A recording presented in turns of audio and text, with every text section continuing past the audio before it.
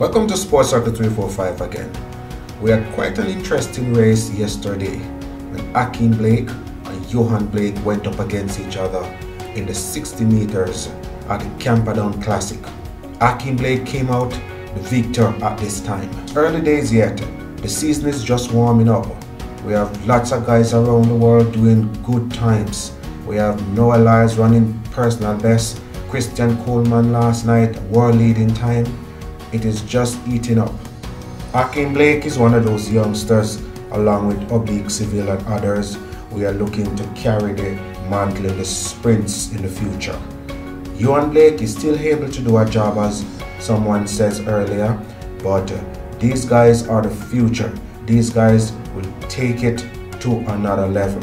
Good run, Ackeem Blake, and wish you all the best for the season. Good run to Yohan Blake. You did well.